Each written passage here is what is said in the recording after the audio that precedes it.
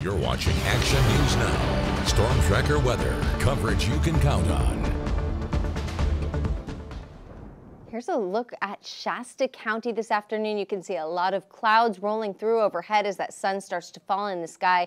Really a beautiful day out there, Patrick. And if you could stand the cold or just bundle up a little bit, not a bad day to be outside. Yeah, today was a great winter day in Northern California. We had plenty of sunshine. Now the high clouds have rolled in, and that'll keep us a little warmer than what we saw this morning. So here's what we're looking at outside right now. This is the view from the Rattlesnake Peak camera. Those mid to high level clouds will continue to stream in tonight and into tomorrow morning. These are not associated with our next winter storm moving in, but it is on the way. Regardless, we are dry and cold this evening, clouds building throughout the day tomorrow, along with valley rain with this storm and more mountain snow ahead, which means tough travel. Here's what we have going into the future. The high clouds sticking around tonight and into tomorrow morning, but as we head into the noon hour, that is when things start to thicken up as this next storm system approaches. It's going to take some time from when the rain actually reaches the coast between that and when it actually moves into the valley and northern Sierra itself. We'll see some of the rain for sure and the snow in some cases by 8 p.m. for the coastal mountains, but it is going to take some time for the atmosphere to fill with some of that moisture and the rain and snow showers to actually reach the ground. That does happen by 5 a.m. Saturday morning. This system is tapping into some moisture and a lot of it, which may make it qualify for an atmospheric river event.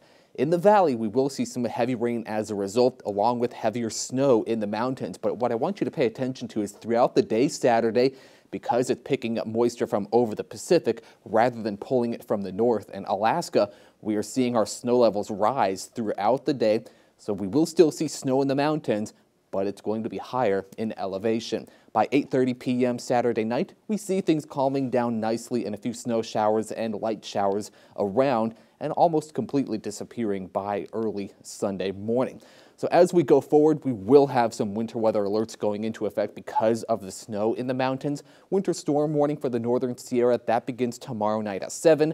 Winter storm warning in the coastal mountains, that begins tomorrow night at 4. Now we also have a winter weather advisory for the western foothills beginning tomorrow at 4 p.m.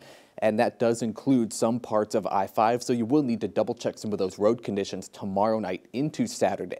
The heaviest snow will fall above elevations of 3,000 feet in the coastal mountains and 5,000 feet in the Sierra. Snow levels starting off around 2,500 feet and eventually getting to 3,000 feet in the Sierra, but this will rise by Saturday evening between about 5,000 and 6,000 feet. So we will see those numbers going up and the snow line moving higher in elevation. We also will have valley rain with this storm. We could see up to about 1/2 inch to 1.5 inches of rain in the valley itself. It is a widespread for the numbers. If we could see some of those heavier cells pop up over your city or neighborhood, that's where we can see the heaviest rain possible. We'll have more details on that as we get a little closer to the system. Lower 30s to mid 30s this evening in the valley itself, so it's still going to be cold, but temperatures in the upper 40s for highs tomorrow with those clouds building in throughout the day. Now the next 7 days, we are looking dry after Saturday. Sunday, a few clouds around, clouds breaking up throughout the day. And Monday and Tuesday, we are looking dry with a chance for some showers arriving by Wednesday and Thursday. So far, the models are not very organized with any of those systems, so I'm keeping us dry overall. But as we get closer, we'll be able to iron out some of those details. All right, thanks, Patrick.